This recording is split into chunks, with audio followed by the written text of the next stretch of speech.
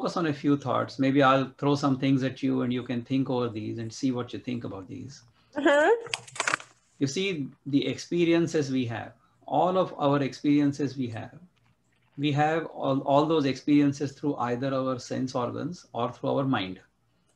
And in fact, all of them are in our mind because our mind is behind those sense organs. So if our mind is not behind the sense organs, then even if the sense organ may experience something, it is not recorded within our mind. For example, I'm speaking to you right now, but if you are not paying attention, then it will not register. When we go on a morning walk or an evening walk, we meet so many, or we see so many people. But when we come home, we remember none of them or not many of them. Because even though our eyes saw them, our mind did not really register that experience. All right. So every experience that is imprinted on our mind is actually taken cognizance of by the mind. Only then it gets imprinted, otherwise not. All right. So right now, our experience is all of these impressions we have collected in the past. That is all our life is right now. Now think about it a bit minutely. Whatever experience I might have had in the past, whatever experience I might have had 5 minutes ago, does that exist right now? Except in my memory. All right. Now, think about this thing now. This is even more subtle. The experience I had 5 minutes ago and the dream I had last night. Think about this. Both of them exist right now in me as memories. Why do I consider what happened 5 minutes ago in my waking experience to be any more real than the dream I had last night at this moment? At this moment, both of them are memories, no more, no less. All right. So what does not exist right now, as we saw in the previous slide, I have no control over it. What has happened in the past is gone, right? I have control over only what I'm doing right now. What can I do right now? I can be right here, right now, 100%. Whoever I am. So right now I happen to be a speaker. So I'm doing my job. Right now you are supposed to be a listener. Are you? I don't know. It's up to you. See, if I speak these things, assuming that you are listening and assuming that it is going to change you, then I'm fooling myself. I cannot change you. You have to change yourself. Each one of us has to change ourselves. Nobody else can change us. Okay? So if I'm doing my job right, then what I have done? I have fulfilled my responsibility. When I fulfill my responsibility, I protect your right. If I'm fighting for my right, then I forget even about my own responsibility. If we have to live like proper human beings, we have to make sure that we are fulfilling our responsibility. So therefore we are protecting others' rights. That's how we need to live as human beings. Then whether we live in a democracy or we live in a dictatorship or we live in an aristocracy or whatever, it doesn't really matter. We are all humans. See, this aristocracy, communism, dictatorship, democracy, these are all different experiments we have done in governance. Okay. These are social experiments. Whereas what really governs us is our own behavior, our own thought process. I have control only over my behavior, only over my thought process. I don't have any control over you. All right. So I must have said this in one of my previous webinars, but my grandfather used to tell me, Vikram, you be good yourself so that you can be sure that there is at least one scoundrel less in the world.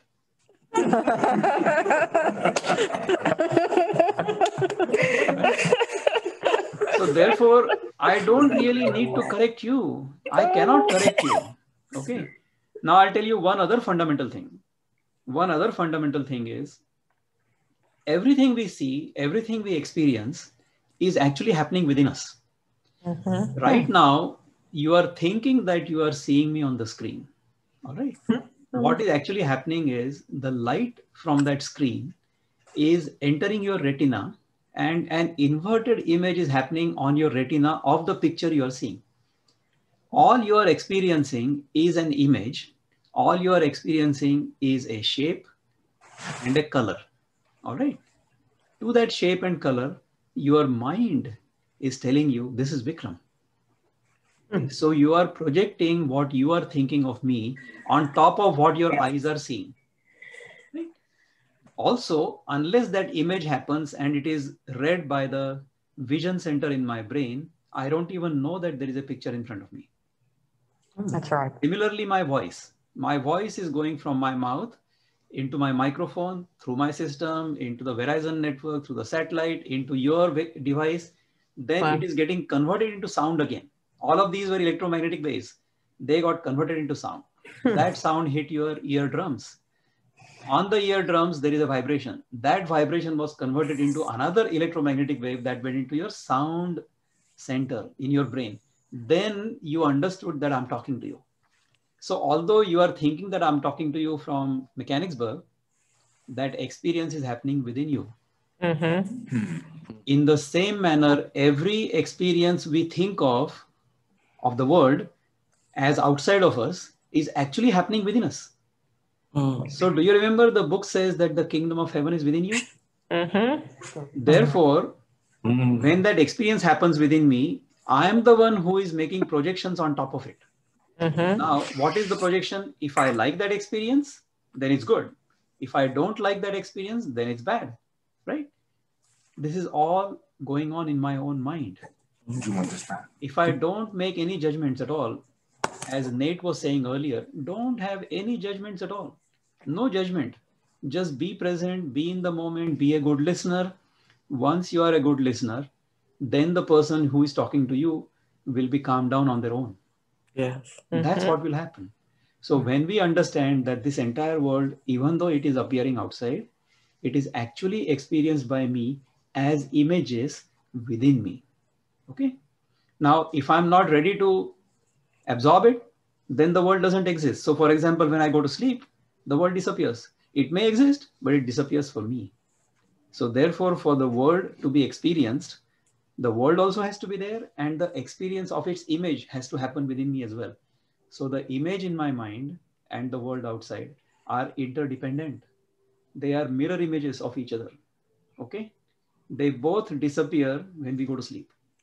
So therefore, neither the world is absolutely real, nor the image in my mind is absolutely real, but I am real. Unless I am there, neither the world is there, nor the image is there. We need to focus on that I, and that I is divine. That I is made in the image of God. Okay.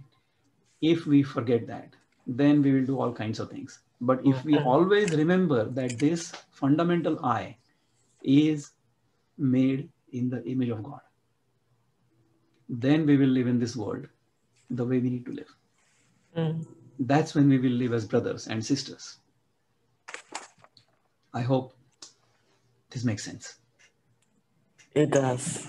Yeah. Thank you, Vikram. I don't know if you heard it, but while you were talking, church music started playing. Bells are going off. Is that right? Oh my God. Okay, so those who did not hear this, a recording will be available for all of you. Okay, that's the good news. We heard it. It was No, we heard you. It was another one of the moments we just talked about. Yes, You happen yeah. to be talking and with this music playing in the background, literally confirming what Yeah. you were saying.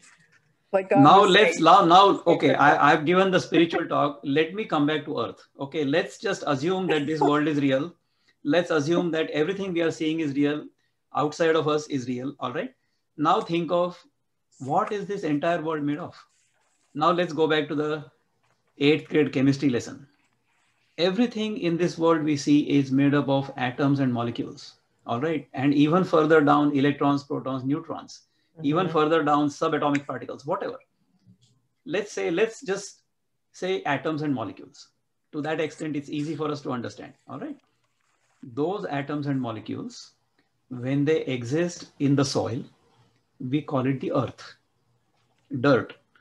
Those same molecules through the process of photosynthesis, when they get converted into banana or mango or whatever else, we call the same material as food, only transformed. It looks different, therefore we call it food. Same molecules. Those same molecules, when you and I eat, it becomes Vikram or Lavarna or Nancy or Tamika and Nate and whoever else, right? What is becoming is only the body, right? So the molecules in our body are nothing other than the earth, okay? So we rise from the dust and we go into the dust. This is a piece of earth, all right? But this piece of earth is talking to that piece of earth because there is something within me that is making me speak. That what is making me speak is the universal spirit. The spirit in you, the Holy Spirit in you, and the Holy Spirit in me is not different at all.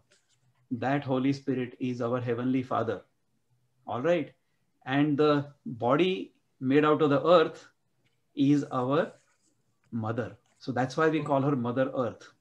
Therefore, if everybody's mother is the earth and everybody's father is the Heavenly Father, then we become brothers and sisters.